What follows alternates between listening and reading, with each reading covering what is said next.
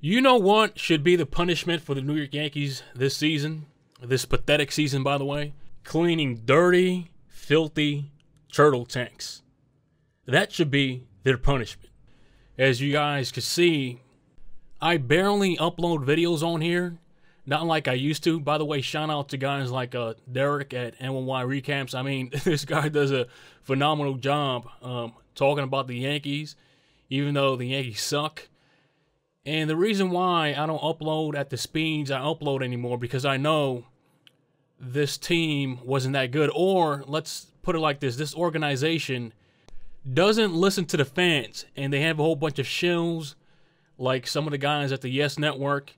Ryan Rucco, for an example, had a horrible take last night. He said that Aaron Boone and Holmes, they saved the Yankees season last night. By then, Nathan Eovaldi was cruising. Garrett Cole imploded. Did you guys notice that right after the spider tack thing, Garrett Cole's whole demeanor changed? This guy was a complete goofball when sitting on the bench when he had days off. He reminds me of that movie, Bill and Ted's Wild Adventure, something like that. This guy looked stoned out of his mind. It's like, where did this doofy, goofy version of Garrett Cole come from?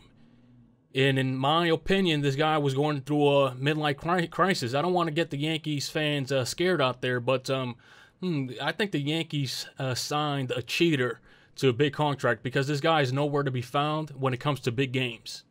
So, with that being said, I don't want to see the Yankees pamper this guy no more. I don't want to see the Yankees make trades for his friends over there in Pittsburgh. I don't want to see this guy have say when it comes to the Yankees obtaining players, because he said, oh, those are my best friends, and I want to feel comfortable over here in New York. I'm not saying the Taillon trades and Holmes trades were horrible. I'm just saying this dude, it's obvious why they got those players, because Garrett Cole said, oh, Brian Cashman, I am the man. You're paying me the most. I have say. But yeah, that's going out the window. This guy doesn't show up when it counts. Even though Trevor Bauer is a pervert, I think he was right when it comes to Garrett Cole. Ever since that spider tack thing was banned, sticky substances, this guy Garrett Cole has reverted to, or even worse than the Garrett Cole we saw in Pittsburgh. I'm not saying he doesn't throw up good numbers, but the Yankees got him specifically to be their ace and to show up when big games are played. So again, it's going to be the same BS this offseason. They're going to keep Cashman. They're going to extend Boone. They're going to play Aaron Hicks in center field.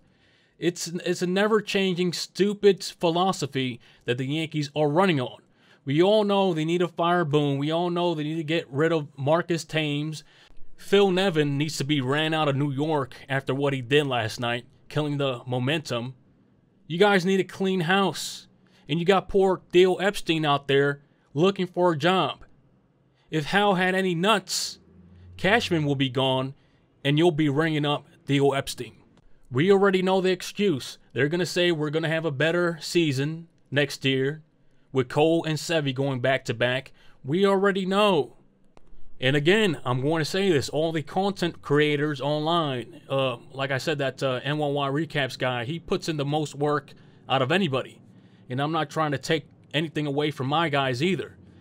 Pete puts in a lot of work as well, and Francis, Joe, etc. for NYYNEWS. But this guy specifically, NYY Recaps, this guy was making a whole bunch of videos, and the Yankees had nothing to show for it. They were a pathetic team. They don't listen to the fan base.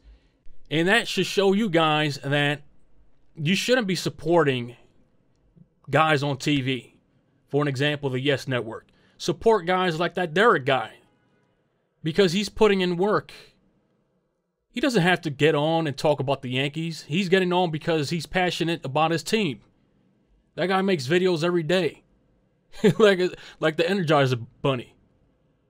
This is why I don't make videos that much on my channel, because I know the philosophy of the New York Yankees. This team is running on the same BS that they have been running on for years now. We all know as fans what the Yankees need to do. They never do it. So it's like, should I get on and talk about these bums? Should I waste my time because a bald parakeet-looking dude, Brian Cashman, is running the Yankees to the ground? I told Pete yesterday, I said, yo, ever since people started putting turtle emojis onto their Twitter handles, I knew the season was gone. Because that's a telltale sign of a fan base that does whatever it's told to do. And I'm not trying to diss people that did it, but I'm just saying that's sheep mentality. That's like Samuel L. Jackson in that scene in Hateful Eight, pulling out his Black Johnson and telling, he's Brian Cashman, right? And telling the fans to suck on his big Black Johnson. Quote, unquote. Exact line from the movie, so don't get mad at me. Perfect analogy, though. This is what Cashman and Hal have been doing to the fan base. So, let's not be delusional. We knew this team wasn't the team to reach the World Series or even go far into the playoffs. We all knew it. We were put out of our misery yesterday. It's like, look at these pathetic fans living under Stockholm Syndrome because of Hal and Cashman. Put them out their misery. You're going to see all the shows out there. I'm already seeing it. Defending Boone. Defending the front office. Do not let up. We can't take this any longer. These are the New York Yankees, and we have a whole bunch of sissies running this organization. Don't let up. Let your voices be heard. Stop supporting these shows on TV. Let them listen to the fans for once. And again, talking about Ryan Ruckel, he's saying that he really can't bash Phil Nevin because he's a nice guy. These guys go out and party all night, it seems. This is pathetic. What are they doing? Going to Hell's Kitchen? Looking for one-legged prostitutes? This is a joke. Yankees fans, come together, assemble. Let's fix this team.